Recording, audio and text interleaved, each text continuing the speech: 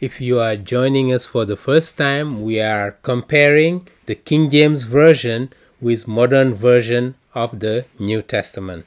And today, if you haven't watched the previous video, we invite you to go back to the previous video. And if you haven't subscribed to our channel, we suggest you to click that button, subscribe, so you can have all the new latest update. So today, we will take a look at three passages of the New Testament: the Gospel of Mark chapter 10, the Gospel of Luke chapter 4, and the Epistle to Timothy chapter 2 verse 2. Okay, we're gonna take a look at these three passages and compare the King James Version with other modern version of the New Testament. Let's put them together and see what. First of all, let's look at the Gospel of Mark chapter 10 verse 24. Here it says, "And the disciple," I'm reading the ESV, "were amazed at his word, but Jesus said unto them again, Children, how difficult it is to enter the kingdom of God." That's a translation of ESV, modern version. The NIV has about the same thing. "Children, how hard it is to enter the kingdom of God." The NASV also the same thing. But notice what the King James Version is saying. "And the disciple were astonished at his word, but Jesus answered again and said to them, Children, how hard it is for them that trust in riches to enter the kingdom of God." These are two completely different passages. Okay, they cannot mean the same thing. All modern version, most of these modern version are saying it's difficult for children to enter the kingdom of God. That's tragic. That's very tragic to tell children that it's difficult to enter the kingdom of God, because it's very easy. Okay, it's very easy. Jesus Christ said, you must believe, put your faith and trust in Jesus Christ, in the finished work of Christ. It's those who put their trust in riches, it's for them that it is difficult to enter the kingdom of God. So we can say here the King James Version were translated in 1611, yet they have the accurate passage which go back to the original writing. Okay, this is clear here, and definitely this is a mistake, and it has not been corrected up to now, because it's based on the Alexandrian minority text, which are excluding this part of the passage and completely missing the meaning and the context of this passage. Okay, so that's the first passage we wanted to look at. Let's take a look at the Gospel of Luke now. In the Gospel of Luke, we have here chapter 4 verse 4. Okay, let's see what the King James is saying versus the modern version of the Bible. So this is Jesus Christ being tempted in the desert while he was fasting, and Jesus answered him, "It is written, man shall not live by bread alone." Okay, that's what the ESV said. NASV say the same thing. NIV said the same thing. But let's read the King James Version. It say, "It is written that man shall not live by bread alone."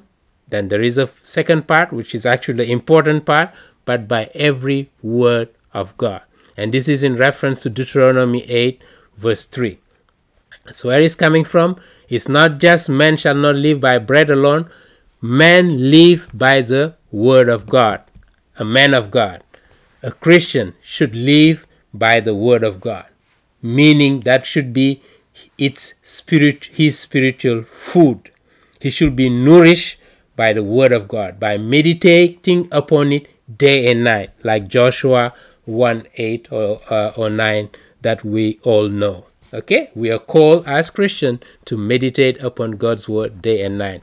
So it is very clear that the original writing did not miss this passage, yet most modern versions are missing it because they're basing their translation on the minority text, the Alexandrian text, which has missed this important passage. Okay? So, because we are being transformed by the Word of God.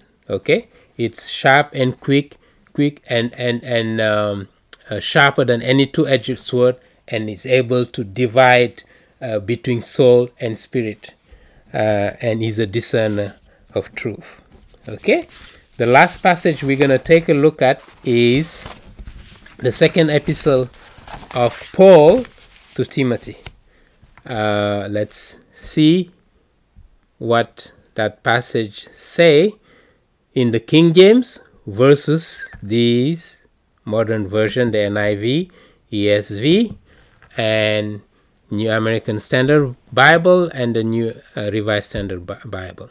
Okay, let me read the ESV. Verse 15 say, "Do your best to present yourself to God as one approved, a worker who has no need to be ashamed, rightly handling the word of truth."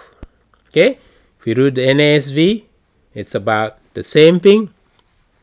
NIV, about the same thing. But when we look at the King James, it doesn't say do your best or be diligent. Okay, it says study. Okay, and when it says study, it's in reference to the Word of God, because the second part is talking about rightly dividing the Word of God. Okay, so when you see translation here which say do your best, no, it's saying study, meditate God's Word day and night. It's very important. We need to be on God's Word day and night. Study it, meditate upon it, pray over it, so God can reveal the meaning to us. Not do your best, do whatever it takes. Study, be diligent, be serious about it. Okay, so there is a difference. And again, the King James has it, the New King James has this translation. So again, this is an exercise just to compare the King James with some modern version of the Bible, and to refute this argument that the age of a manuscript determine its accuracy, its closeness to the original writing. That is not totally true. Okay? It is an important factor, but that's not the only factor we need to take into account to assess the accuracy of a translation. Okay? We have shown in multiple examples that some manuscript, okay, which are dated around the oldest Greek manuscript that we have, which are Codex Vaticanus and Codex Sinaiticus in particular, yet when we compare them with what the church fathers are using, we found difference. We found that the church fathers are favoring the majority type text, which is the Byzantine text, even though many of those Greek manuscripts of the Byzantine type that are in existence are from a later date. And that's another question that we're going to try to address in some other, the question to modern scholars who are translating using Alexandrian text: why do we have it in minority if it's the oldest? How did it come to be in the minority? I'm assuming in the 2nd century, 3rd century, it should have been the majority among Christians. Even though Christians were persecuted, we know that until Constantine came in the 4th century, but Christians were clinging onto their scripture. You could take everything from them, but they would be, because they cherished the Word of God so dearly and they were ready to die for it. So we would expect those copies, somehow they will manage to keep them.